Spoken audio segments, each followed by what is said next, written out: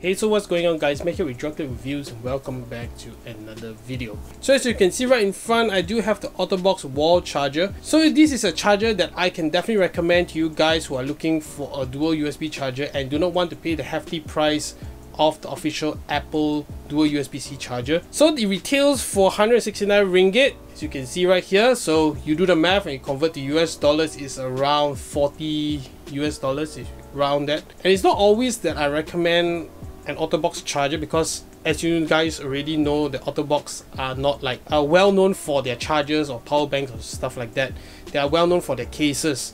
But however, I've been using this for the past almost a year, and this charger has never failed me. It has actually served me really well, and I usually use this along with my MKII Duo, which I'm going to be showing you guys later, and also my iPad. So let's quickly take a look at the box itself. So you can see Otterbox branding as usual. Wall charger, I bought this from Switch, which is our local Malaysian reseller, one of our resellers for Apple products.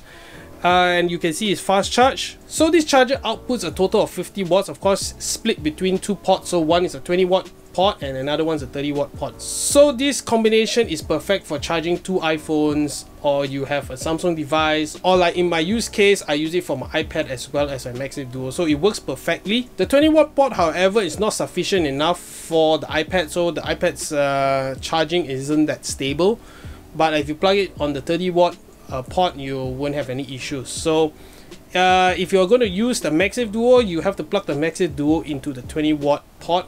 Okay, so flipping it to the back, you can see that one port is a 30 watt port USB-C, another one is a 20 watt port.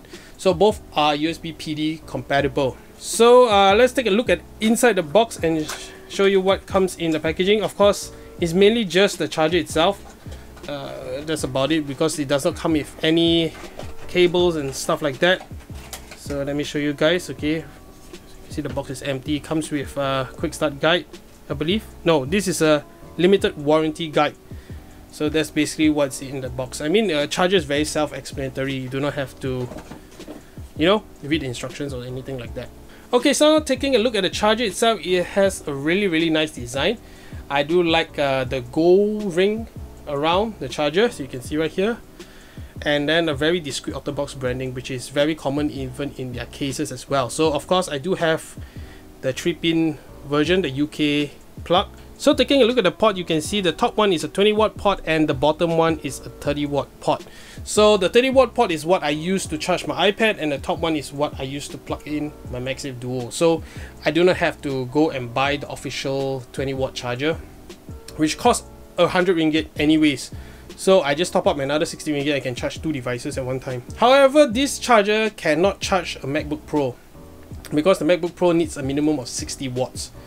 So this is just barely enough for the iPad, because I have iPad Pro 12.9 inch. So 30 watts, it's just enough. So anything below 30 watts, the iPad will not charge consistently. It will shut down and then it will keep on restarting the charge. So of course that will damage your device. So make sure you plug it in the right port when you're using this charger right here. So overall, the build quality has been really good. It's really solid. Of course, it's a bit more chunky, definitely, because it has all the safety mechanisms inside. It has overcharge protection and stuff like that, you know, similar to other brands like Anker and all. Alright guys, so let me plug this charger in and I will show you guys what I usually use it with and show you that all can be charged at the same time. Alright guys, so I have the charger plugged in. I'm going to be showing you guys me charging all three devices. So my iPad, my iPhone, as well as my Apple Watch. My iPhone and my Apple Watch, of course, with this MKII Duo I have right here.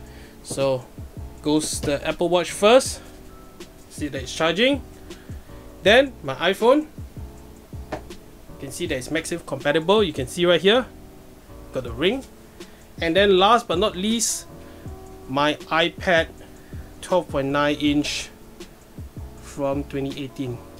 So you can see right here. So as you can see, I have one charger charging all three devices. So the iPad is charging at 30 watts. The MagSafe, of course, is at 20 watts. Of course, they do share the power intelligently. So as you already saw on the iPhone, that this is actually the right wattage, because the MagSafe animation comes on. Because as you know, if you're not charging at the right wattage and the right amps, the MagSafe charging icon will not come on. So definitely this charger is something I can recommend to you guys. So if you're interested to pick one up, I will definitely leave the link in the description. And I hope you guys like this video. If you did like it, do give it a thumbs up and also subscribe to this channel for more content just like this one, and I'll catch you guys in the next video.